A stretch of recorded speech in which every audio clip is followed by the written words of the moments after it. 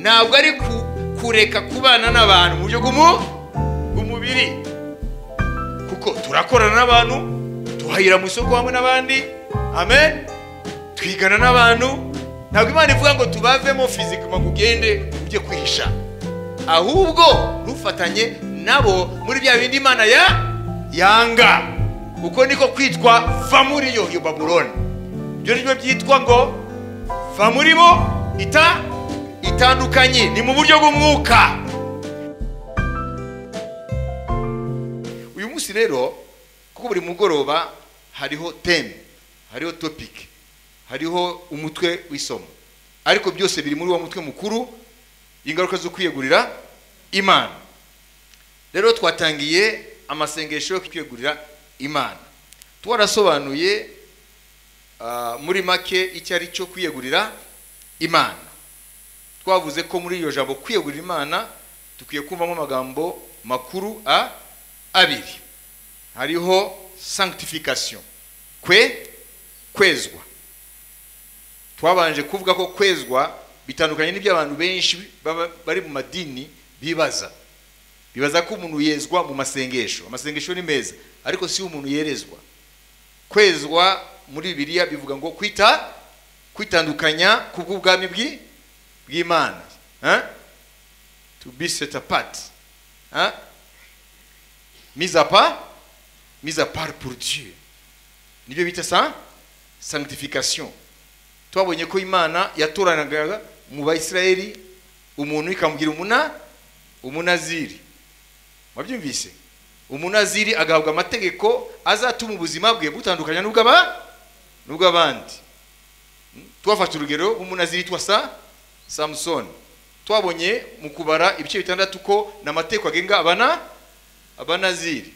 Harimo kutanywa vino, ibisindisha, kwirinda ibihumanya no kutogosha umushatsi. Ko ni signe visible y'ukuri ya muntu ari umunaziri. Ni kuvuga ngo umunaziri akwiye kugaragarira muri societe ko ari umunaziri. Nta munaziri bamunyuraho ntibamenye ko ari umunaziri. Ndio ndavuga mu Isezerano rya kera. Byose mugiye kubyentegra muri mwebwe. Amen. Rero tumaze kumva kwezwa icyo ari cyo, sanctification yuko atari bya bindi ngo ngiye mu cyumba kwezwa hanyuma ukavayo ibyaha mukahutana nabyo. Kwezwa no kuvuga ngo ndi mu bantu bo muri generation yanjye, amen, ariko rurema yaranduranije. Amen. Amashimeje ku mwami.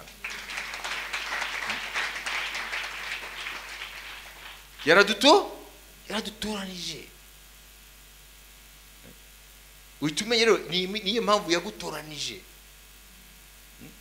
Nta munaziri atamenye impamvu yatoranijwe, arabimenya. Samsoni yamenye ko yatoranijwe kuva ari mu nda ya nyina kugira ngo akure Abisirayeli munsi y'igitugu cy'Abafilisitiya. Niyo mpamvu ubunaziri bwe bwari bushingiye ku mbaraga zihambaye. Hari n'abandi banaziri batavuga muri ariko barahari, kuko Imana yavuze muri Amosi twarabisomye, sibyo? Ngo impamvu ibyago byabajemo Abisirayeli ngo abanaziri banjye mwanywesheje vino n'abahanuzi banjye mukabuza guhanura. Nyumva ko hari n'abandi bari bahari, abandi banaziri, ntabwo ari Samsoni gusa. Turabonye ko umuntu wafunze ubunaziri bo mu Isezerano rya kera witwa Yohana Mubatiza. Amen. Kandi twarabonye ko na marayika yabwiye ise Zakariya, amen, y'ukuri ya mwana, amen, azuzuna umwuka wera kiri mu nda ya nyina ntazigera anywa vino. Na niyo mpamvu ibiryo bya Yohana Mubatiza mu butayu, ibyo yanywa, ibyo yaryaga, imyambarire ye byose byari bitandukanye nabo mu gihe cye, kuko yari umunaziri. Imana ishimwe. Ndio nakora ka revision gato kugira ngo dufatire aho twari tugeze dukomeze. Hanyuma twabonye ko nazir mu Giheburayo ifite ibisanuro bibiri. Igisanuro cya mbere, umunaziri ninde?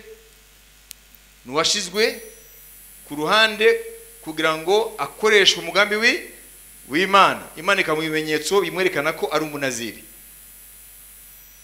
Musano rya kera wari umusatsi no kutanywa ibisindisha n'iki. Irindi bisobanuro bya naziri niki? Gikoma ngoma kirangwa nikamba. Yesu rero mu Isezerano rishya niwe yaje rero gufungura rero ibisobanuro bya nyabyo by'ubunaziri, kuko isezerano rya kera ni gicucu, isezerano risha. Bivuga ngo Yesu niwe munaziri par excellence, niwe munaziri mukuru. Ataje kuzana ubunaziri burangwa n'ibintu bigaragara ku mubiri, ahubwo ubunaziri bwo mu mwuka. Ariko nubwo ari bwo mu mwuka, ikintu buhuriyeho n'ubunaziri wo mu isezerano rya kera nuko bushingiye ikintu kimwe, gutoranywa, gushyirwa ku ruhande. Amen. Ubuzima bwawe bukaba butandukanye n'ubw'abantu bo mu gihe cyawe. Amen. Ukababamo ariko ntabwo uri umwe muri bo. Wabibizi? Iyo niyo bita denominateur commun y'ubunaziri mu isezerano rishya, isezerano rya kera. Niyo ndabyumvise. Ariko ntabwo byoroshye kwibona.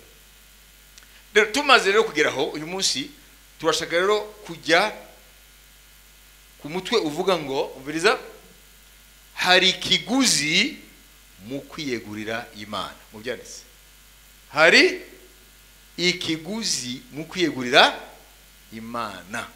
Hari ikiguzi. Ikiguzi ni kuvuga iki? Hari icyo bigusaba kwiyegurira Imana. Hari ikiguzi. Turaza kubirebera ku muntu witwa Yosuwa, ku magambo yavuganye n'Abisirayeli mu minsi ya nyuma. Vuba, Yosuwa 24 umurongo wa 4, kugira ngo mumve contexte Imana yavugiyeho ayo magambo. Yosuwa ateraniriza imiryango y'Abisirayeli yose i Shekemu, ahamagaza abatware b'Abisirayeli n'abakuru babo n'abacamanza babo n'abatware b'ingabo, baza kwiyerekana imbere y'Imana.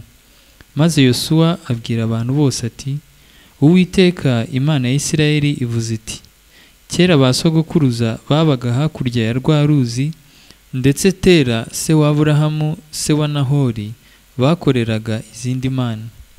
Bukeye njya ngo Aburahamu ava mu muryango usenga bigwa mana, kuko icyo gihe nta mucyo w'Imana wari ubwaze kumurikira abantu Imana nyakuri, kuva igihe kiki cyo kuba ku munara wa Babeli. Hanyuma nikayiteba ibatatanye, nta mana bari bazi. Mwabyumvise?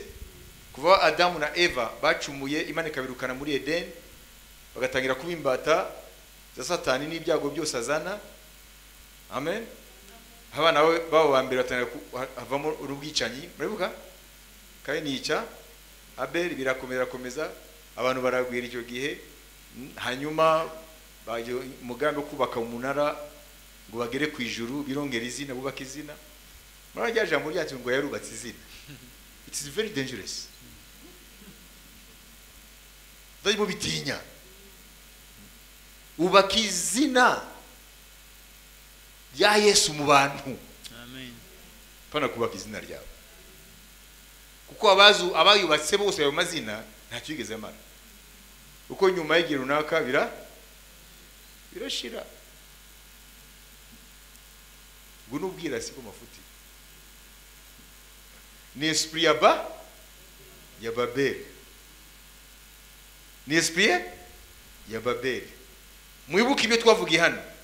Manoa se wa Samsoni na nyina Samsoni babaza marayika ngo witwa nde? Yigeze babwira izina? Oya, kuko irye ntacyo none se nazina yari afite. Ararifite. Abamarayika bafite amazina. Turaza amazina amwe muri ayo. Ariko nigeze arivuga. Kuko bamubajije irye.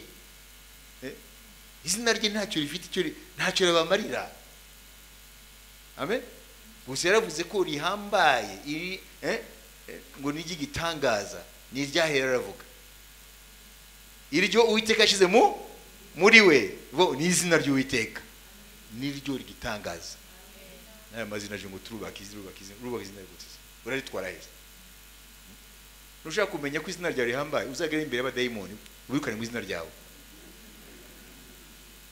Ni haboneka izina ryirukana abadayimoni, tuzamenya yuko izina rya Yesu nagwari ryo nyine ryahawe abana b'abantu munsi y'ijuru bakwiye gukirizwamo. Amashi menshi ku mwami Yesu.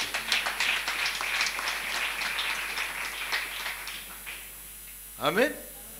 Wirasi bwose bw'abantu n'ubupfapfa rukutamenya ibyo ari byo. D'ailleurs il faut ko bakonsidera iminsi yo kubaho kwabo. Kuri flèche du temps à l'échelle de l'éternité imyaka 80 ze no guhagira ijana itumuka nkizo cyangwa amazi aho kagutwara.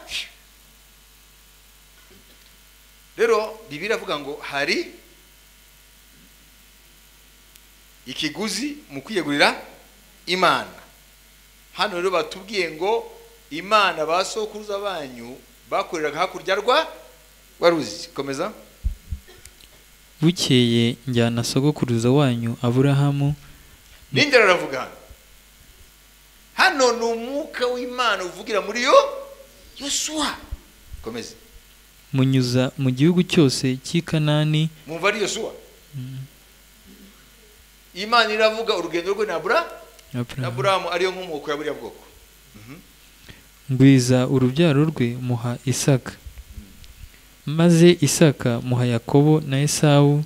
Esawu muha wa musozi wa Seyiri ngo atureyo. Ariko Yakobo n'urubyaro rwe baramanuka bajya mu Egiputa. Bukeye ntuma Mose na Aroni ntera abanyegiputa ibyaha. Nashaka gusa ngo mwumve context. Hanyuma turaza kugera ku mirongo rero nyamukuru muri iki gice. Mwumvise Yosuwa ageze kwihe kwereza ry'ubuzima bwe. Ariwe aravuga amagambo ya nyuma y'umusaza. Kuko iminsi ye yo muri isi yenda kurangira. Kuko arahandi Imana imubwira ngo dore urashaje. Wabibise kora ibi nibi. Ndikuvuga ngo iminsi ye yarigeze kwiherezo. Umulida wese iyo atapfuye mu buryo butunguranye, amen, akwiye kuvuga amagambo ya nyuma kubijyanye n'umurimo n'iby'Imana yamuhamagariye kugira ngo abo asize ntibazateshuke ku nshingano. Mu muryango naho n'umubyeyi cyangwa ababyeyi bakora testament. Mwabyibise hano Yosuwa amaze kuvana Abisirayeli mu butayu kuko Mose ntiyigeze abambutsa Yorodani. Murabizi Imana yaramubwiye ngo zamuka ku musozi Nebo. Iyo agaze ku musozi Nebo ubona Palestine yose gutya, ubona igihugu cy'isezerano. Nebo uyu no musiri muri le royaume de Jordanie. Nebo. Hanyuma ngo reba igihugu navuze. Mose arakireba. Rero wowe rero na Aroni ntago muri bugereyo ngo ahubwo Yosuwa umugaragu wawe niwe azakomeza umurimo wawe, niwe azabambutsa Yorodani. Mose rero biravuga ngo yarapfuye amaze kurambika ibiganza kuri Yosuwa. Imana igafata umwuka wa Mose igashira kuri Yosuwa kugira ngo Yosuwa akomeze mission Imana yahaye Mose. Amen. Na Aroni nawe yaje gupfa nawe. Hanyuma Yosuwa yambutsa ubwo bwoko abageza mu gihugu cy'isezerano. Amaze kugeza mu isezerano atangira kubakebera buri muryango ahantu hawo. Atangira partage ya Kana. Demitri bya Manase naha kuko indi demi yasigaye hakurya y'uruzi. Umuryango wa Efraim ariwo Yosuwa akomokamo. Mwabibise nawo naha. Umuryango wa Yuda naha. Umuryango arapartaja. Ariko igihugu cyose Yosuwa yitabye Imana bataragihindura, batarakigira icyabo ku mpamvu zitandukanye. Sinshaka kujya mu madetail. Ariko Yosuwa rero yashaje atarageraho afata Kanani yose uko yakabaye. Bamwe ndetse yabasigiye na devoir yo gukomeza kwinjira muri gakondo yabo. Mukomeze mu Rwanda mwinjire muri gakondo yanyu. Cartographie niyi dore carte yo kubagabanya Kanani niyi ari buri muryango rero ugire gute urwana urugamba winjire muri gakondo wabibise hari urugamba kugira ngo winjire muri gakondo ni ibintu biri paradoxal ni ibintu Imana yakubwira ngo dore gakondo yawe Yuda ni kuva hariya ukagenda hariya ukajya hariya umupaka n'uyu gakondo ya wabibise ya Efraim ni hano Imana yakubwiye ngo niyo gakondo yawe ariko ntabwo ari Imana iri buguterure igutereke muri gakondo ukwiye kurwana uko niko barokore benshi rero bibacanga ibya Yesu ntabwo bazi yuko amasezerano ni ikintu kimwe kuyinjiramo ni ikindi you have to fight intambara nziza yo kwizera noneho dusome umurongo wa 14 15 nimumve nuko noneho mwubaha Uwiteka mumukorere mu by'ukuri mutaryarye kandi mukureho za mana ba sogokuruza banyu bakoreraga hakurya ya rwa ruzi no mu Egiputa ko Yosuwa arababwira kandi bari mu gihugu cy'isezerano bivuga ngo nubwo bari mu isezerano za mana bajyanye nazo wabibise bajyanye nazo ushobora kuba ari mu gakiza ka Yesu ariko hari ibintu byo mu isi ugikururana nabyo ntabwo ubuzima bwa kera buhita bukuvaho par un coup de baguette magique oya hano ntabwo turi muri Egiputa hano ntabwo turi mu butayu ibyo byarangiye bari mu gihugu cy'isezerano ariko ngo za mana baracyazifite mujye mukorera Uwiteka kandi niba mutekereza ko ari bibi gukorera Uwiteka uyu munsi nimwitoranyirize uwo muzakorera niba ari izo mana basogokuruza bakoreraga zo hakurya ya rwa ruzi cyangwa imana z'Abamori bene iki gihugu murimo ariko nge n'inzu yanjye tuzakorera Uwiteka amen amen turaza gukomeza kuri ubwo buzima bwa Yosuwa n'Abisirayeli ariko reka turebe gato hano Yosuwa ariho arababwira amagambo ya nyuma Imana iri hafi kumuhamagara arabwira ati dore muri mu gihugu cy'isezerano muri Kanani Imana yabaye umwizerwa Imana muri Yosuwa itangira kubibutsa amateka yayo nabo amen ikabibutsa aho bakomotse kuri Aburahamu dore uwo mukomokaho Aburahamu Isaka na Yakobo nagendanye nabo irabibutsa kugeza aho igera ku byo nabo ubwabo babaye temwe ibavana muri Egiputa noneho ibagejeje mu gisezerano kugeza aho babonye fidelite y'Imana babonye ubwizerwa bw'Imana Imana irakora ibyo ivuga mashimeje kumwa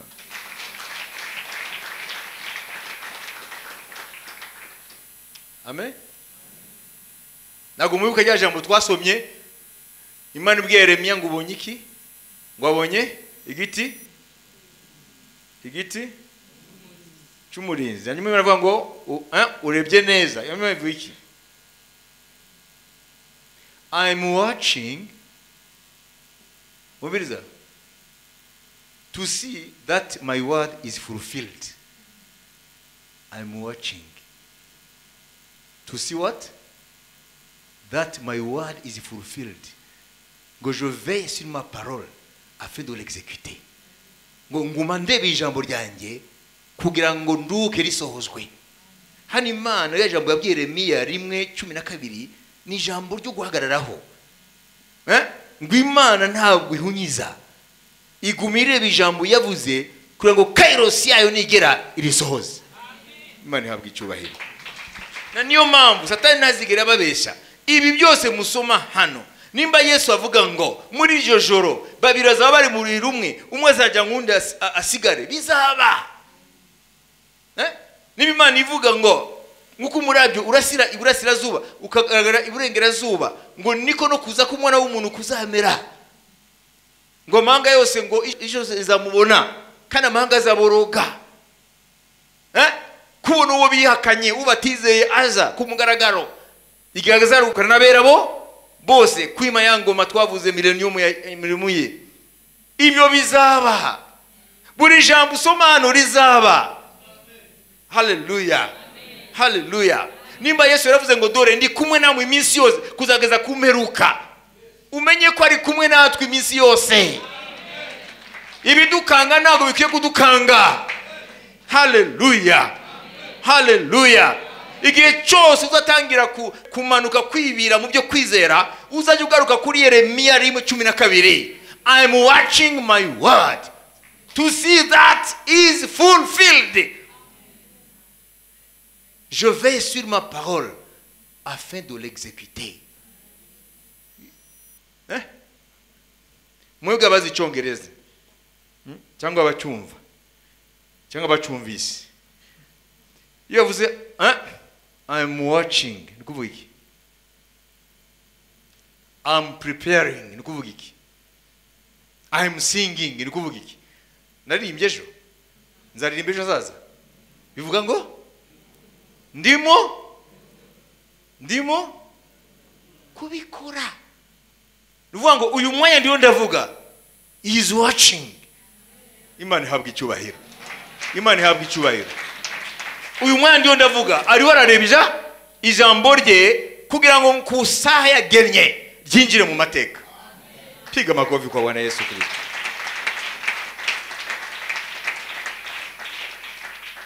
Mumenye kuri iryo jambo yabwiye Yeremiya. Haleluya, haleluya. Hari Imana iriho irwatching, irareba ijambo ryayo attentivement, hanyuma akaba ibintu bibiri: the word, ijambo, na fulfillment, kurisohoza. Rizasohozwa, rizasohozwa. Ese urabyizera? Ese urabyizera? Amen.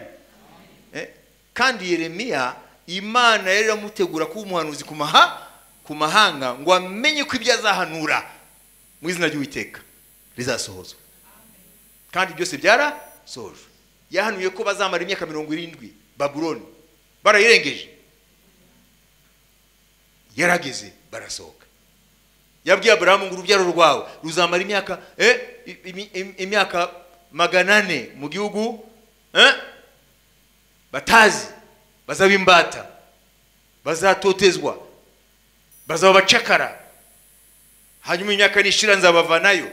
Ariko yongerezaho ngo ariko nubwo navuze 400, nzabanza ndebe ko ibyaha by'abamori byageze ku rugezo. Aho niho yawongereje 30, ikavana mu mwaka 430, kugira ngo Satani ntazayibeshere ngo yaravuze 400 none bavana muri 430. Niko abantu benshi bameze ubu, ngo ese ko bavuze ngo Yesu ngo azaza akaba ataraza. Subira hariya, ntabwo yavuze isaha n'umunsi. Yaravuze ngo nimubona umutini umaze kuzana iba bitozi, mumenye ngo ndi ku rugi. Imana ihabwa icyubahiro, Imana ihabwa icyubahiro. Ndiyo ndakurikirana ijambo ryanjye ngo ndisohoze, ryose rizasohozwa. Nta na kimwe kitazasohozwa. Haleluya. Niyo mpamvu dukwiye kuzajya twiga kuproclama la fidelité y'Imana, kwatura ubwizerwa bw'Imana. Haleluya. Urazi kuba muri isi utazi ko Imana yavuze, ibyo si byagora? Iyo niyo kabutindira utibindi. Kugera muri isi utazi ko Imana yavuze. Imana yaravuze. Imana yaravuze. Kandi Imana igasohoza ibyo yavuze. None Yoshua abwiye Abisirayeli ngo mukuremo za mana. Odiro bavuze za mana zahe? Numvise za mana za hano babiri hirya y'uruzi. Za mana basukuza banyu bakoreraga. Za mana basogokuruza banyu bakoreraga hakurya ya rwa ruzi. None shakobaza ziriya mana zo muri Iraki Aburahamu akomoka batera bakoreraga se wa Aburahamu, none se bari bazifite? Abo bari bazifite? Ega kuva kuri tera kugeza kuri abo nibinye nurungano rwinshi. Ya myuka yishaga mu bigwamana Aburahamu n'umuryango we nawo mu gihe cye basengaga, iyo myuka yarakurikiye Aburahamu n'urubyaro rwe. Ntabwo ari za mana ngo fiziki mabazi ibonye ngo nishushanyo ngo tera yafu, ni imyuka. Wabyubise abakurambere bacu nuko bapfuye baturaga n'iby'umwuka, imyuka bakoreraga irakurikira ngo nibyo muri Egiputa. Ibyo ni byabo rero, sibyo? Bari abavuye muri Egiputa nabyo biri mu imyuka.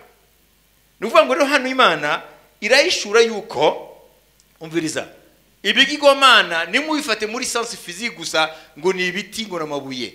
Ibintu byose Satani akururisha imitima y'abantu bakabiramya, amen, haba hahishwemo abadayimoni. Tuza kubibona umwanya n'utwemerera materialisme, kuba imbata y'ibintu. None se ibi bintu mubona ubirebye ntiwabona ko nta kibazo, ariko bishwemo. Iyo materialisme ifashe umwanya w'Imana hari umwuka uza. Mwabyibise? Amen. Amen. Imana yari kuvuga gusa ngo mukure muri mwebwe za mana mwakoraga muri Egiputa, ariko Imana yahereye ngo izo basokuza abanyu bakoraga hakurya ya Rwaruzi. Uvuga ngo na my spirit ni imyuka yabakurikiye, imyuka ya Babylon yarabakurikiye, imyuka ya Babylon yarabakurikiye. Amen. Noneho Yosuwa aravuga ngo nimuhitemo uyu munsi uwo mukiye gukorera, nimba ari izo mana cyangwa ari Uwiteka. Mumaze kumva amateka y'Uwiteka hamwe namwe, none nimuhitemo rero. Hanyuma Yosuwa aravuga ngo ibyo muhitamo byose jewe n'umuryango wanjye tuzakorera Uwiteka. Iyo jambo ribabwiye iki? Ribabwiye iki? Jewe n'umuryango wanjye tuzakorera Uwiteka. Moi et ma maison nous servirons l'Éternel. Biravuga iki? Biravuga ko il s'engage solennellement. Nuvuga ngo afashe ijuru nka témoin n'isi ko choice y'ubwo bwoko nubwo ari benshi nta kivuze kuri we, kuri engagement ye kuri iyo mana. Abantu benshi rero bakurikira imigenzereze ya benshi, comme si la majorité peut fléchir Dieu dans sa volonté. Nkuko ubwinshi bw'abantu bwagondoza Imana. Mwabyumvisa ngo muhitemo Imana muri bukorere, nimba ari izo mana zo muri Egiputa cyangwa abasekuruza banyu bakore hakurya ya Rwaruzi, cyangwa nimba ari Uwiteka. Mumaze kubona mu mateka yanyu nawe ngo ibyo muhitamo byose yewe n'umuryango wanjye tuzakorera Uwiteka. Hano iso position ari positiona mu ruhande rw'Imana, mu ruhame yuko ntabwo yita ku bandi amahitamo yabo. We yo mana yarayibonye, we n'umuryango we bazayikorera. Yaba umwe yaba bangahe, we yahisemo n'umuryango we gukorera Uwiteka. Birasaba engagement na determination. Reka dukomeze vuba vuba. 16:25 nago birarangira. Abantu baramusubiza bati kwimura Uwiteka ngo dukorere izindi mana biragatsindwa. Kwimura Uwiteka dukoreze imana biragatsindwa. None se niba yivuze nawe wayivuze kangahe? Ariko ukurikira ibyo tuvuga hano, Imana ishobora kutunyomoza kuko yo irabona mitima. Ntabwo Imana igize yemera ibyo bavuze. komeza. kuko Uwiteka Imana yacu ariyo yadukuranye muri Giputa na ba sogokuruza. Mu ijambo rimwe batangiye gusubiramo aya mateka y'Imana. Dore ko Yosuwa yababwiye 19. Aho je vais insister 19. Yosuwa abwira abantu ati, ku bwanyu ntimubasha gukorera Uwiteka kuko ari Imana yera ifuha ntiyemere kubabarira ibicumuro byanyu n'ibyaha byanyu. 20. Kandi nimwimura Uwiteka mugakorera imana z'abanyamahanga azahindukira abagirire nabi abarimbure nubwo yari yarabagiriye neza. Amen. Mwabise? Mwabyumvise? Bo baravuze bati kwimura Uwiteka muri twe biragatsindwa. Ntago tuzakorera ibigomana. Tuzakorera Imana yatuvanye muri Egiputa. Ariko se Imana yavuze ngo ubwoko ibyo buvuga buzabikora? Non, mu Gifaransa ngo vous n'aurez pas la force de servir l'Éternel. Ntago muzabibasha. Bene aho hari umwasurinye. Ntago muzabibasha. Kubera iki? None amateka yaje kugaragaza iki? Yaje kugaragaza ko ibyo Yosuwa yavuze mu izina ry'Uwiteka nibyo byarabananiye. Inshuro nyinshi byarabananiye. Nabugingo nubu nibarabishobora Abisirayeli. Vous n'aurez pas la force. Kuvuga n'akanwa kawe ni kimwe, ariko kugira ngo bishobore ni kindi. Mwabyumvise? Amen. Ngira ngene vuba ariko munkurikire. Ngo ibyabaye ku Bisirayeli byatwandikiwe twebwe bitubera iki? Voilà. Mwabyumvise? Bariya barabivuze wenda n'umutima ukunze nta buryarya, ariko Imana irabanyomoza ati ntago muzabibasha. Natwe rero turashobora kuvuga kandi tujya tubivuga ngo ndakunda Yesu nakiza mu nkuraho n'ibindi byinshi, ariko wareba mu buzima ugasanga byabaye ibigambo gusa. Kubera iki? Kuko twavuze ngo kwiyegurira Imana hari ikiguzi. Turashaka rero kureba ari cyo kiguzi rero. Imana ishimwe. Abisirayeli mwabyumvise? Baravuze ko kwimura Imana nzima muri twe biragatsindwa, ariko mu buzima bwabo barayimuye. Israel ni témoin ya defiance y'inyoko muntu. Israel ni ikimenyetso cy'uko umwana w'umuntu, amen, haleluya, ku bubasha bwe ntashobora kurikira Imana. Hari ibintu byinshi turi bubone bituma utabasha ku bwawe, na niyo mpamvu ubuntu bw'intervenye kugira ngo butubashishe. Amashi menshi ku mwana. None murazi processus Satani akoresha kugira ngo ageze abantu mu rupfu. Murayizi? Ni Yakobo yivuga. Dore uko avuga ngo que personne ne dise qu'il est tenté par Dieu. Niyagira umuntu avuga ngo Imana yamugerageje, car Dieu ne peut jamais être tenté par personne et il ne tente jamais qui que ce soit. Ntabwo Imana igeragezwa ntinagerageza. Tante muri sansi kuvuga ngo ikugushe mu cyaha, nawe ikugerageza ngo ugwe. Wabyumvise? Shogerageza irebe yuko uri bube fidèle, ariko ntabwo ikugerageza ngo ugwe mu cyaha. Hanyuma Bibiliya igatangira ngo ngo chacun est tenté. Vous voyez? Chacun est attisé par sa propre convoitise. Ngo umuntu wese yoshwa nirari rye. Amen. Amen. Umviriza? Icyambere niki? Convoitise, irari. Umviriza? Et la convoitise ayant conçu le péché, ngo irari rimaze gutwara inda y'icyaha. Amen. Et le péché ayant une fois consommé, umaze kurya icyo cyaha, et le péché enfante la mort. Étape zingahe? Igice cya mbere Yakobo ku murongo wa 13-15. Umviriza steps intambwe zo kugera mu rupfu uko Satani abigenza. umuntu niyoshywa gukora ibyaha ye kuvuga ati Imana niyinyuhije, kuko bidashoboka ko Imana yoshywa n'ibibi cyangwa ngo nayo igirewo ibyoheje. Ahubwo umuntu wese yoshywa iyo akuruwe n'ibyo ararikiye bimushukashuka.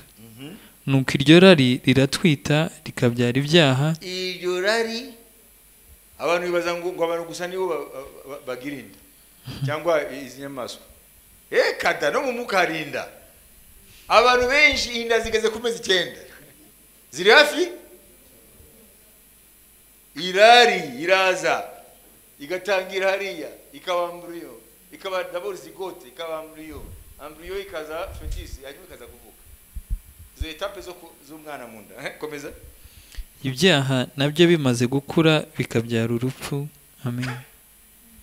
Mwabibise ama-etape. Ntabwo icyaha kwikubitaho ubanza kurarikira. Wamara kurarikira indika ikavuka y'icyaha. Yamara kuvuka igakura kandi inda ntabwo ivamo y'icyaha iravuka. Nubwo agenda kwa muganga ntibayivanamo. Yamara kuvuka ikakujyana mu rupfu. Kwiye kumenya izo steps. Nimudashaka urupfu, nushaka icyaha, amen. Nushake yuko habinda muri wowe ivuka, ukwiye kurwanya urupfu kuri step ya mbere, kunambwe ya mbere yitwa irari. Tigama kuvuga Bwana Yesu. Convoitise irari. Muvise ko bigenda? Irari iravuka muri wowe. Kaligendana ukwezi umwaka wenda.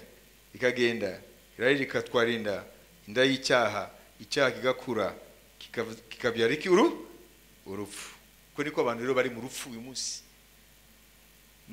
Hanyuma bamubaza mugiye sinzi ukuntu byagenze rwose nashatse kubyirinda, hanyuma ngo birabingwiraho ntago bikubwira. Ni nko bavuga ngo ugewe rwose najyamanye n'uriya musore hanyuma bucambyara uyu mwana. Bibaho sibyo. Byafase amezi 9 kugira ngo avuke. Uvuga ngo rero convoitise irari niryo soko y'ingorane zose. Mwabyumvise? Muzaje murwanya processus y'urupfu rw'iteka kuri niveau ya convoitise, uri niveau irari. Iyo umuntu amaze kunesha amarari aba afite freedom, ashobora kugendana n'Imana. Iby'umwuka, haleluya, arabigenderamo. Ariko nta muntu w'amarari azashobora inzira y'umusaraba. Ibishoboka. Kandi amarari abuza abantu amahoro. Kugiye cyose Satani irari ni daimon, esprit de convoitise ni daimon. Amarari n'amadaimon yahishe inyuma. Niba ushaka kugenda vuba kugira ngo mumve ko ari n'amarari. Mumvise iki hano? Ko ari amadaimon. Mumvise iki hano? Ndava kuri Yosuwa. Yavuze iki? Ngo ntibazabishobora kugendana n'Imana. Kubera ko Uwiteka ni Imana yera kandi Imana ifuha. None turashaka kwiyegurira Imana. Nature y'Imana, akamero k'Imana, nature y'Imana. Ni Imana yera kandi fuha. Guru ntago muzabibasha. Mwabyumvise? Kugira ngo rero tugendane n'Imana hari ikiguzi. Dusome vuba. Mu Bakorinto wa 2 ibice 6 14-18. Mumve turigira mu kiguzi. Le prix à payer pour se consacrer à Dieu, pour être sanctifié pour Dieu. Mbese urusengero rw'Imana rwahuza rute n'ibishushanyo bisengwa? Ko turi urusengero rw'Imana ihoraho. Nk'uko Imana yabivuze iti, nzatura muri bo, ngendere muri bo, nzaba Imana yabo, nabo bazaba ubwoko bwanjye. nuko muve hagati ya babandi muve hagati ya babandi ni bande sabo turaza kubumva mwitandukanye niko Uwiteka avuga kandi ntimugakore ku kintu gihumanye nanjye nzabakira kandi nzababera so namwe muzambere abahungu n'abakobwa niko Uwiteka ushobora byose avuga amen. Imana iravuga iki? Itagiye kuvuga ngo urusengero rw'Imana nande na Beria na Satani ntaho bihuriye. Urusengero rw'Imana n'ibigirwamana ntaho bihuriye. Kristo nahuriye na Beria ari ryo zina ya Satani. Hanyuma ngo umwijima n'umucyo bigira gute? Bifatanya biti. Wabyumvise? Imana ni umucyo. Isi ni umwijima. Ntabwo wabifatanya rero ufatanya Imana ni isi. Imana rero isi kubwira ngo hitamo ikihe kiguzi cyo kwishura hano. Muve muri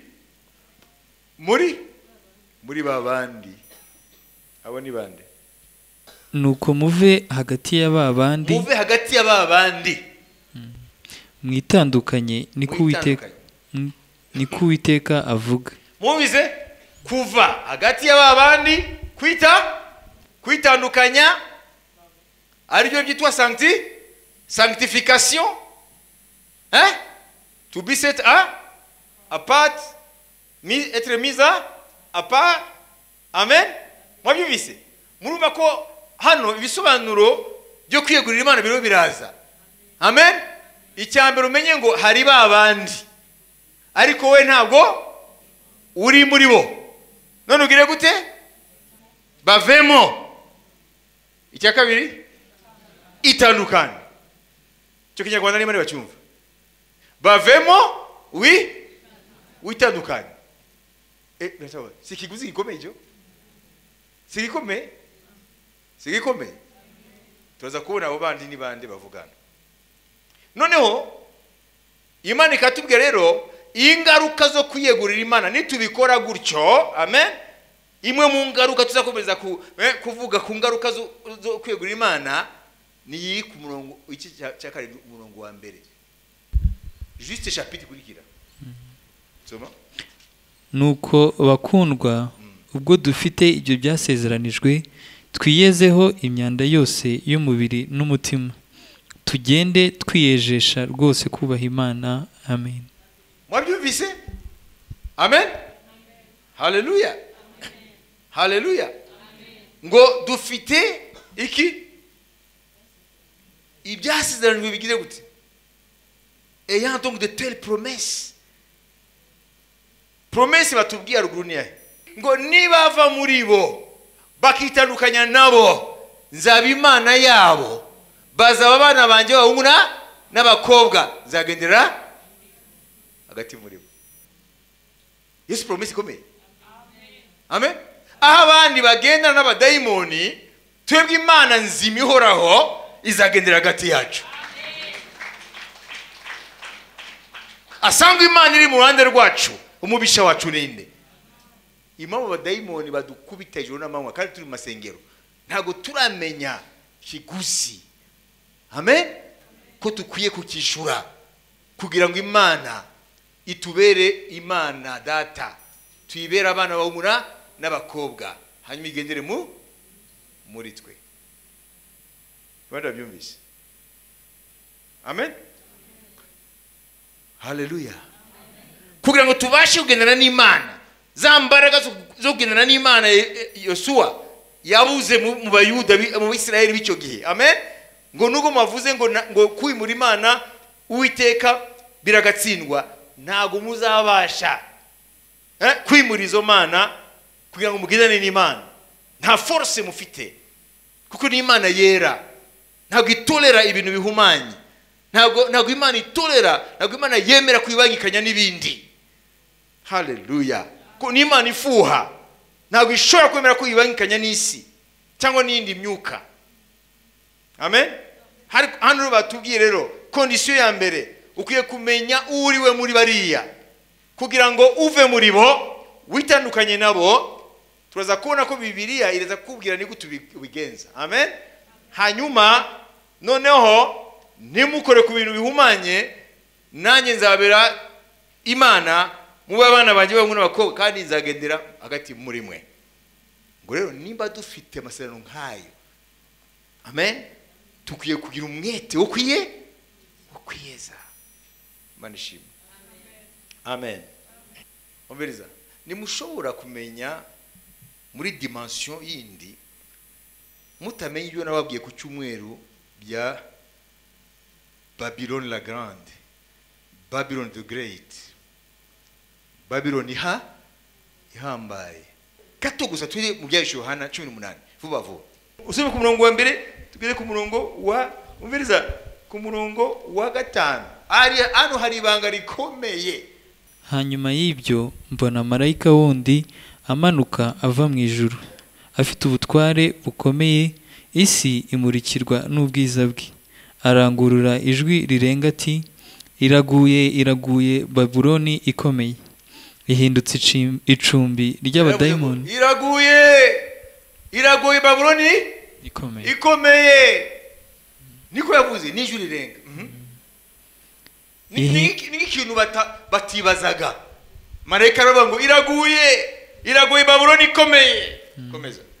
Ihindutse icumbi ry'abadayimoni, aharindirwa imyuka mibi yose n'ibisiga byose bihumanye kandi byangwa, kuko amahanga yose yanyoye inzoga nizo ruba ry'ubusambanyi by'uwo mudugudu. Kandi abami bo mu isi basambanaga nawo, abatunzi bo mu isi bagatungishwa n'ubwinshi bw'ubutunzi bwabo no kudamarara. Numva irindi jwi rivugira mu ijuru riti, umviriza, iri rero rirakubwira wowe nanjye, umviriza, bwoko bwanjye, ni mu busohokemo kugira ngo mwe gufatanya n'ibyaha byawo, mwe guhabwa no ku byago byawo. Byayo, iyo Babuloni nyine. Kuko ibyaha byawo, sortez du milieu d'elle, elle Babylone, muve muri yo. byarundanijwe bikagera mu ijuru, kandi Imana yibutse gukiranirwa kwawo. Mu witure ibihwanye. Amen. Kurikira. Umviriza. Twaravuze yuko Babylon iravugwa mu isezerano rya kera, niyo Iraki ya kino gihe, ariko mu gihe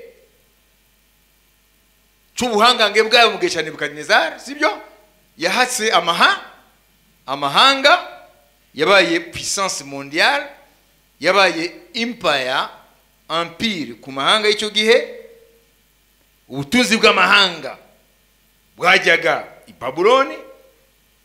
None tusanze Babuloni hano mu isezerano risha ije gukora iki? Ibyesho Yohana biri mu isezerano risha? None ije gukora iki?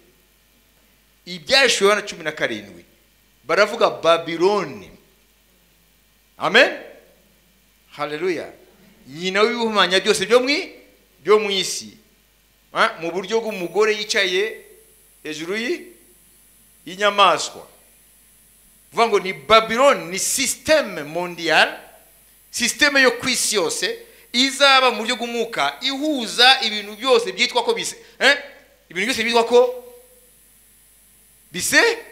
bisengwa. Mwabyumvise? Amen.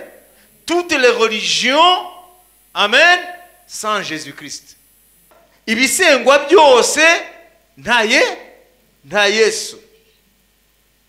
Iyo ni Babylone spirituelle yo mu gihe cy'iherezo. Nibyo bita ecumenisme. Iyo movement yaratangiye hashize igihe. Mwabyumvise? Ntabwo tubitegereje. Birahari. Tout chemin mène à Rome. Par conséquent, tout chemin mène à Dieu. Nuvuga ngo wowe senga uko usenga, nanjye senga uko usenga, igikuru dusenga Imana. Nibyo sibyo? Ariko Babyloni yo niko butumwa bwayo. Yo ni Babyloni yo mu cya 17. Mu cya 17 kandi iryo dini rikomeye rihuyemo n'imyizerere yose ngo ricaye hejuru y'inyamaswa y'amahembe 10. Mwabyumvise? Ntabwo tubijyamo cyane. ariko inyamaswa ni pouvoir politique y'isi. Nuvuga ngo ni puissance ya Occident. Roma yake ya kera, ibihugu by'Iburengera zuba. Sibyo biritinga isi uyu munsi? Nibyo sibyo? Iriya nyamaswa n'ubwami bwa Roma bwo mu gihe cy'iherezo. Bwamyeho busa naho butakigaragara, buzongera buze. Babylon rero yo mu gice 17 ni aspect spirituel, ni by'umwuka kandi ni by'imitekerereze y'isi.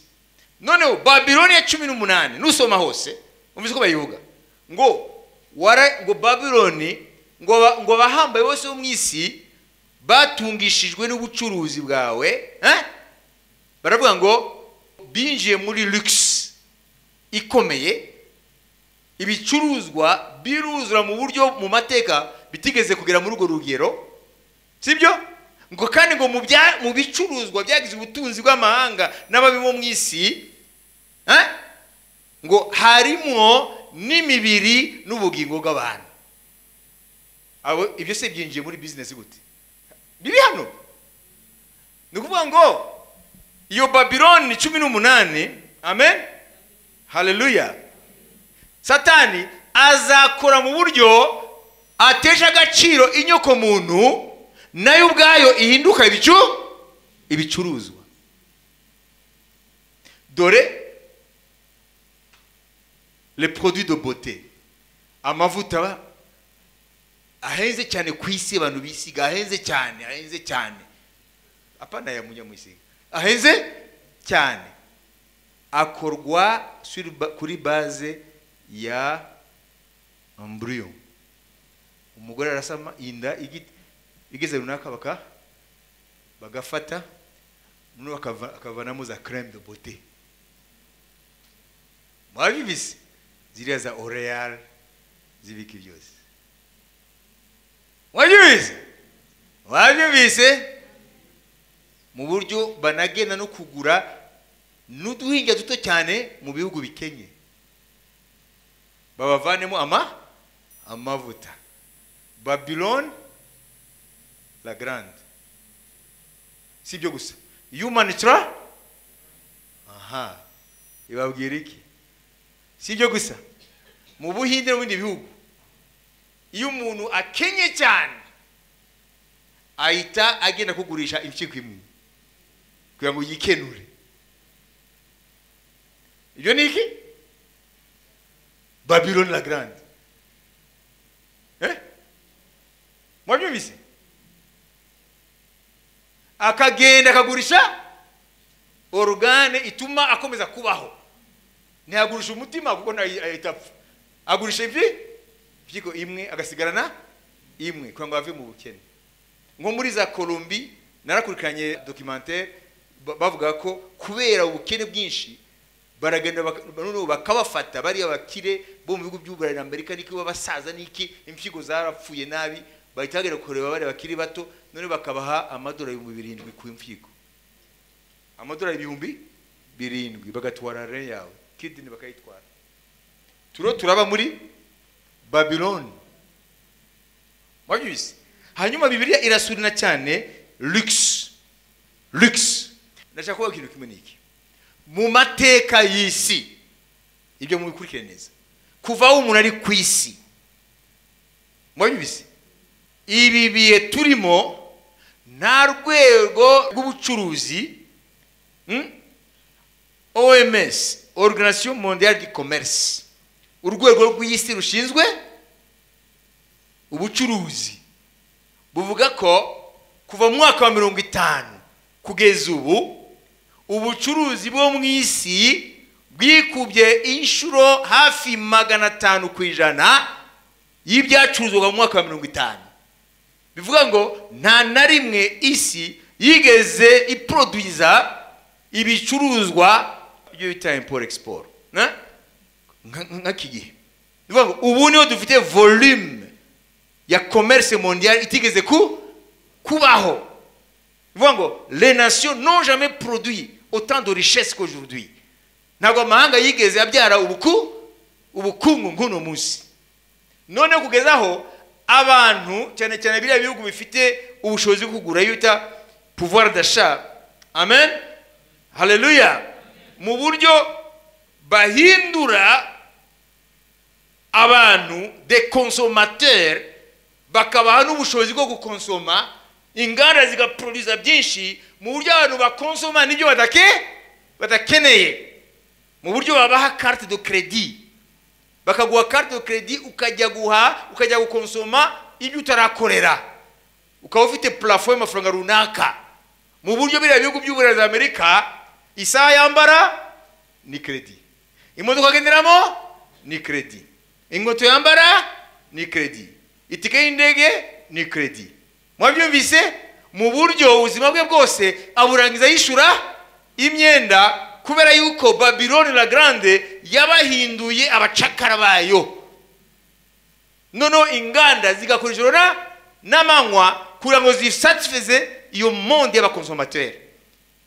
Mu buryo bitangaje yuko isa urayigura none ejo bagahindura ubundi buryo bwayo, yahinduka yireka ukajya gufata indi telefone gasoka ubu, hanyuma bagahita bazana indi iPhone 7, iPhone 10 byose. Noneho mukaguma muri uwo muzunga mubyinishwa.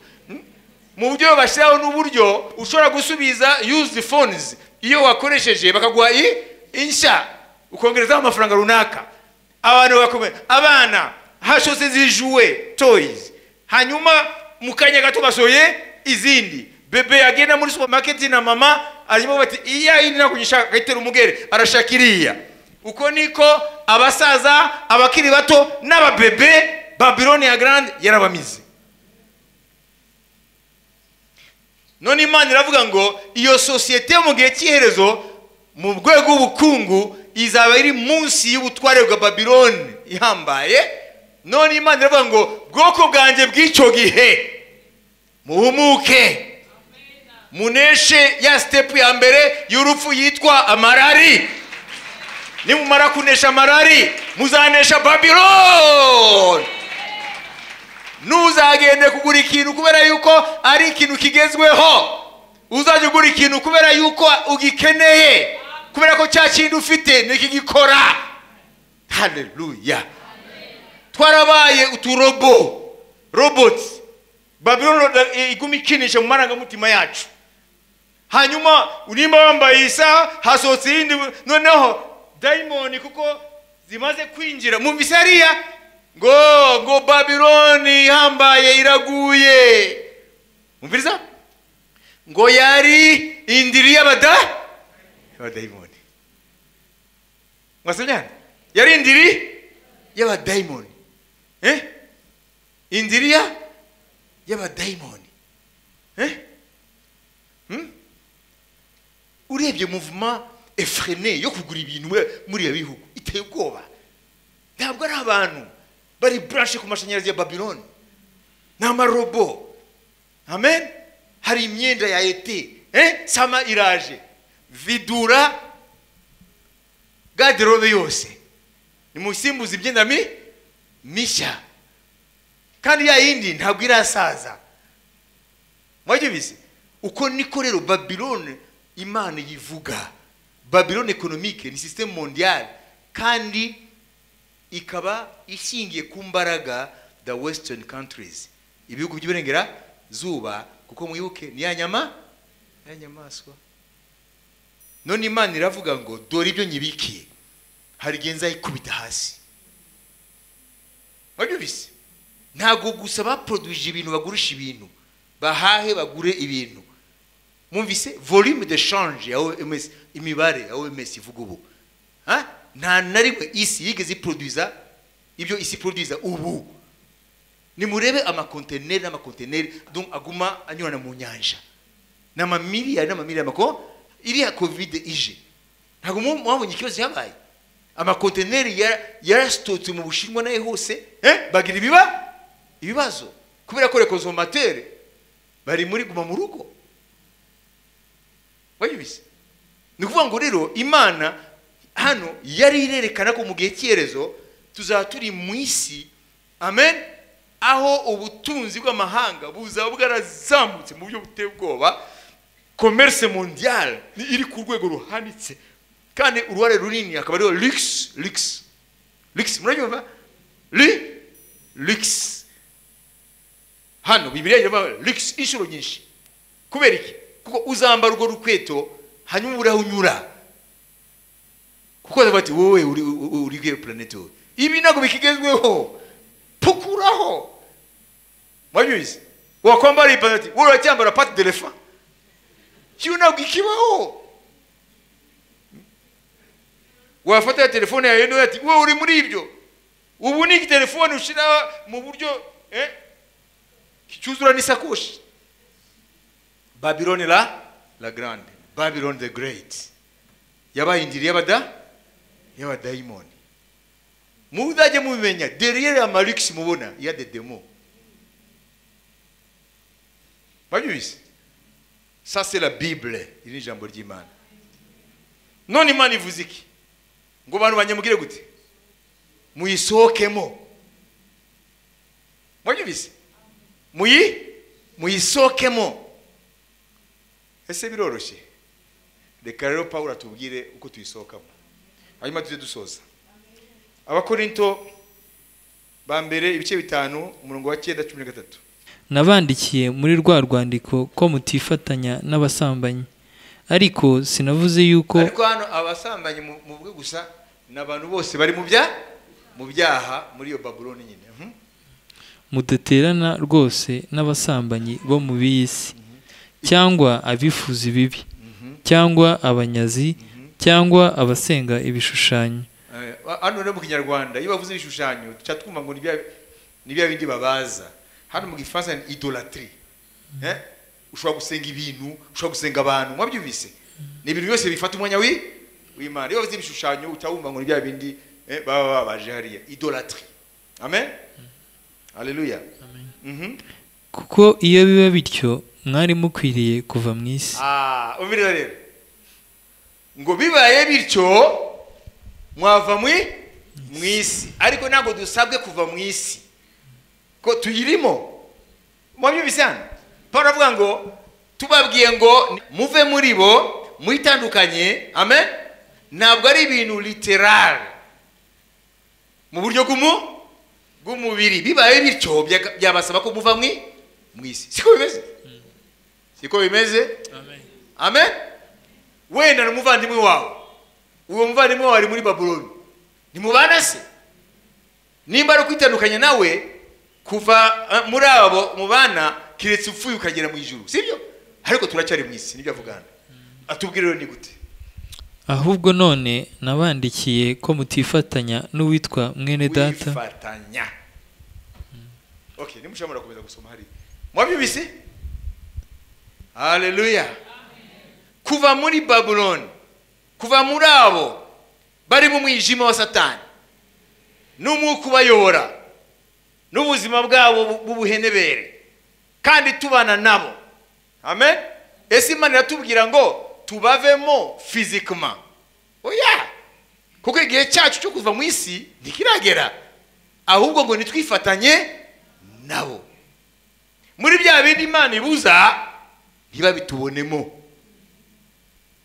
wabise Bibiliya ko yashubije hano ntabwo ari kureka kubana n'abantu mu buryo bw'umubiri kuko turakorana n'abantu tuhahira mu isoko hamwe n'abandi amen twigana n'abantu ntabwo Imana ivuga ngo tubavemo physiquement ngo ugende ujye kwihisha ahubwo ntufatanye nabo muri bya bindi Imana yanga uko niko kwitwa va muri iyo Babylon ibyo nibyo byitwa ngo va muri bo itandukanye ni mu buryo bw'umwuka rero ikiguzi cyo kwiyegurira Imana ni ukumenya yuko iyi si iri muri wa mubi urwandiko rwa mbere rwa Yohana ibice 5:19 ngo bakundwa mumenye ko iyi si iri muri wa mubi iyi si ni y'umwijima iyi si iganzwa n'abadayimoni ariko twebwe ni turi muri iyi si kuko n'umwami wacu yavuze ngo nawe ntabwo ari w'isi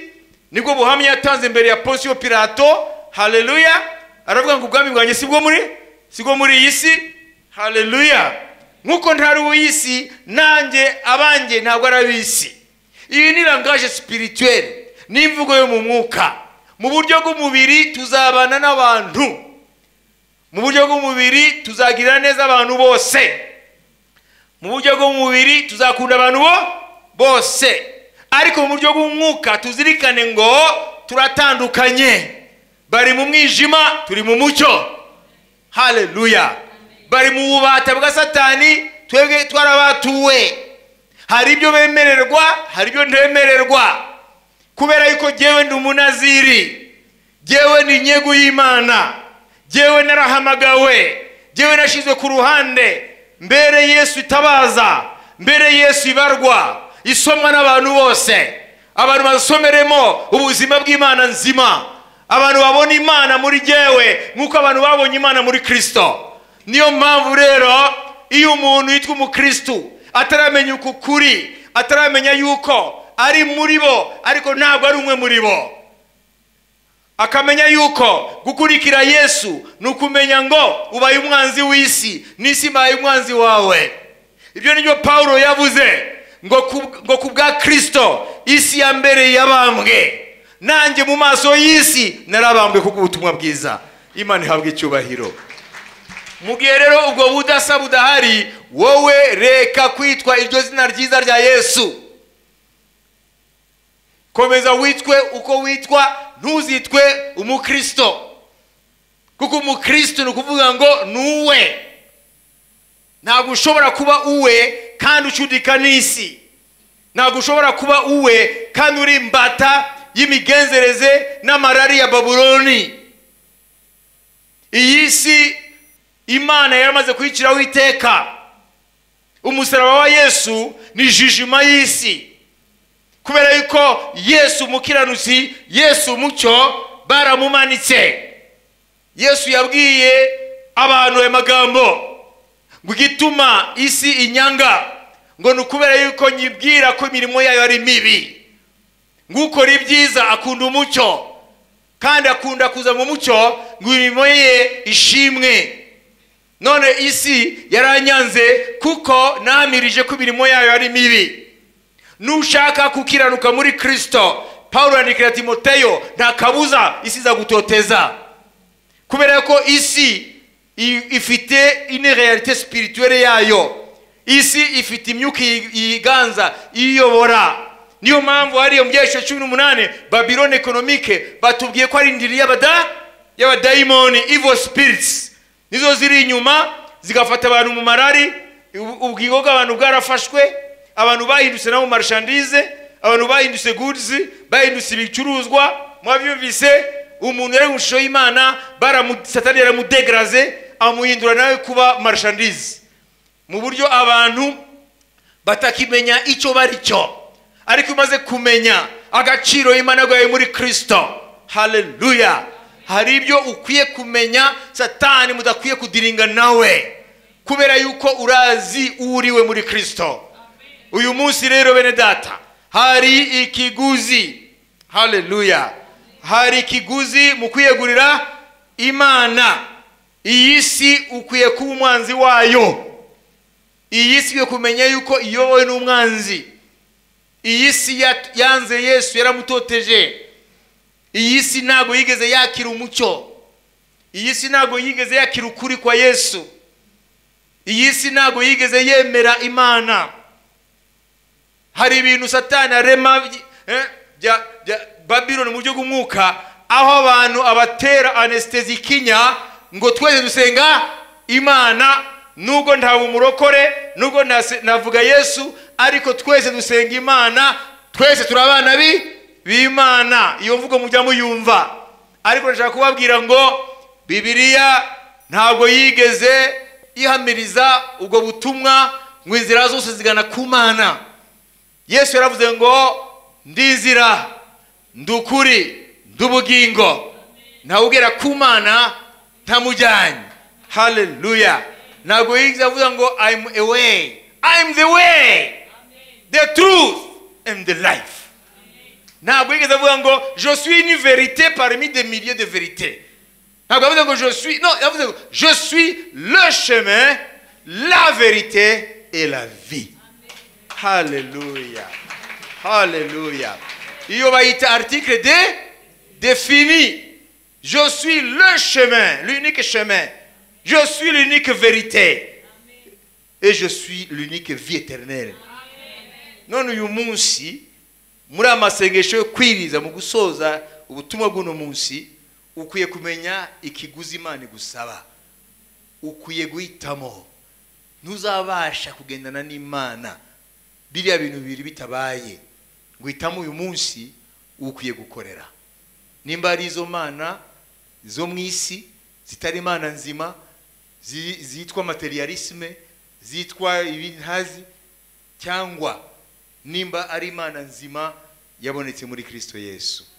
Ariko kugira ngo ugendane na Yesu bigusaba gupeya iki giciro, bigusaba kwishura iki kiguzi. Cyambere, va muri bo. Mwongerezeho mu buryo bw'umwuka. Itandukanye nabo, mwongerezeho mu buryo bw'umwuka. Amen. Noneho ushishikare kwezwa. Haleluya. Ushishikare kwiyambura ibyangwa n'Imana. Hanyuma Imana ngo izakwita umwana wayo, izaba Imana yawe, kandi ngo izagendana nawe. Izagendana nawe. Amen. Ariko iyo condition ni kuva va muri bo. Ninde yuvuse bo abari bo. Va muri bo. Mwabumvise? Ça c'est le prix à payer. Nta yindi nzira ihari. Nucudika n'isi Yesu ntaho muzahurira. Nucudika n'abantu b'isi ntaho Yesu muzahurira. Namaze kubabwira yuko hari ikiguzi utakishuye nibizakunda yuko ubona umwami. Kiguzi yagaze kuri ibintu bibiri. Va muri bo, izadukanye nabo mu buryo bw'umwuka, niho Imana izagendana nawe. Ça c'est le prix à payer.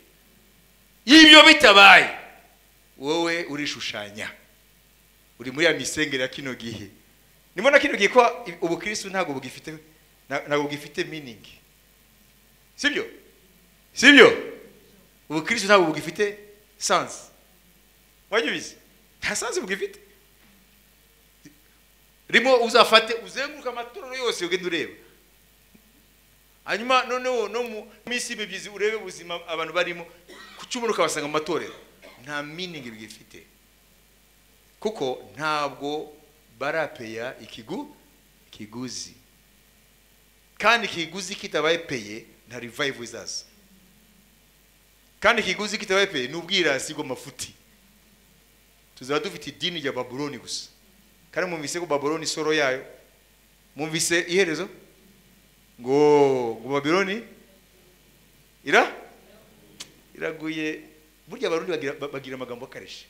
Murazi bireke kwivuga ngo Babuloni kirakomvotse. Nuko biremereye. Kuko marayika hano ntabwo yavuze ngo Babuloni iraguye mufite agahinda. Ahubwo niyo saba bari bategereje ko Babuloni yibye Imana abantu bayo. None turashoje bene data. Ninde yumva ko yiteguye kwishyura icyo kiguzi? Kuko urakunda ubugingo bwawe. Isi nibashuke. Isi irashirana nirari yayo. Isi ntigagushuke. Isi irashirana nirari yayo. Isi yashutse miliyari z'abantu. Baramizwe na kuzimu. Nibazibuka iteka. Isi ntigagushuke. Irashirana nirari yayo. Bayibise. Ngo biri mu isi ni irari ry'umubiri, irari ry'amaso, no bwibone bw'ubugingo. Ibyo nibituruka kuri data twese, bituruka ku isi. Kandi ngo isi irashirana nirari ryayo. Ngo ari gukora ubushake bw'Imana azabaho forever.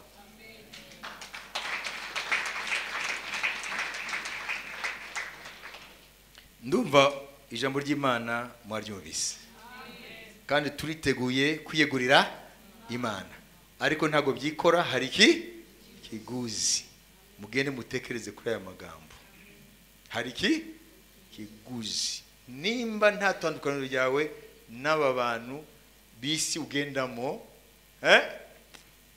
nturaba umukristo wowe ufite idini rya Babuloni wayubise hageze ko Babuloni imenya ko utakirimo.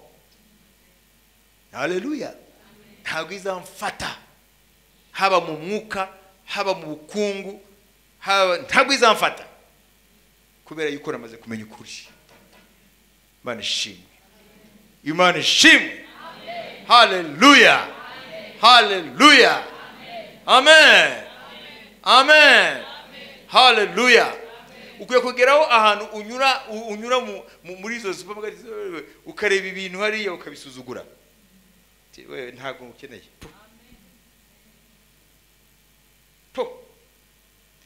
Muziko buri article hariya sur les rayons irimo esprit yakurura amaso ati ntutambuke hano utanguze. Wareba impamvu waguze ibintu ugasanga nta mpamvu yari. Niyo secret isi tazi ko hariho Babylone la grande. Amen. Haleluya. Ni trade au niveau y'isi itegetswe n'ibihugu y'urengera zuba. Mumenye ko amategeko agenga OMS n'amategeko y'abira bihugu.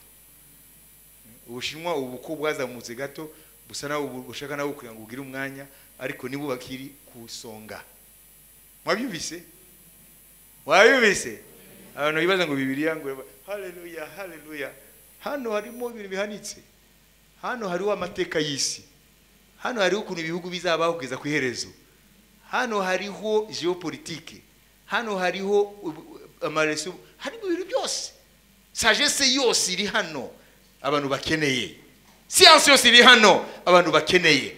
Ubuhanga bwose buri hano abantu bakeneye. Ukuyoborwa kose kwiza kuri hano abantu bakeneye. Rero nukumenya uyu munsi kukurikira Yesu nukwishura ikiguzi cyitwa kuva muri bo kwitandukanya nabo mu buryo bw'umwuka apana mu buryo bw'umubiri. Tukiye kubana n'abantu tukabakunda tukabasengera tukagira neza tukabwira ibya Yesu ariko hari ibintu tudasangiye. Tudasangiye. Ndarangije. Iyo ndwaye abaganga bakabura ibyo ndwaye mu bushobozi bwose bafite. Mwabyumvise? Haleluya.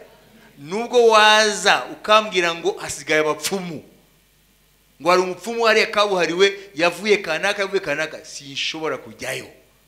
Kubera iki? Sindi muri Babuloni. Yewe nzanga amaso ku misozi. Ubwo ugutaba kwanje kuzava he? Kuwiteka Nyiringabo. Wabyumvise? Uwisi ntiyajyayo. Ngo uyu muntu ari bibazo naho adafunda imitwe. Ariko twebwe iyo jambo ntabwo ari cyo kuri twe. Ntabwo dupfunda imitwe. Oya. Turakoresha ibintu byemewe ariko iyo byanze byose dufite Imana. Kandi Imana yashimye kuguhamagara mu iyo nzira hahirwa bapfira mu mwana. Ngo yego umwuka aravuga ngo baruhuke imihati yawe. Uko imirimo yose wakoze uyu munsi igenda iduherekeza. Piga amagwabi kwa Bwana Yesu Kristo. Duhaguruke. Haleluya. None mu gusenga murabona amasengesho arakomeza. Amen.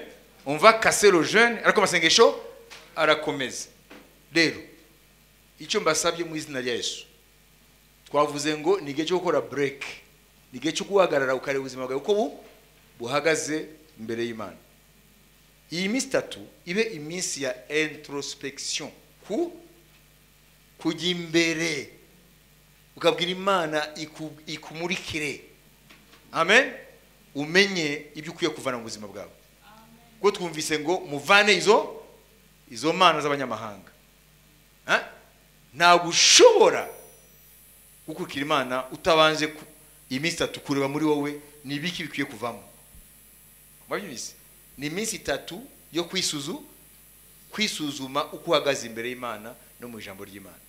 Hanyuma ugasenga Imana kugira ngo Imana iguhe imbaraga zo kwimura ibyo yigwamana. Amen.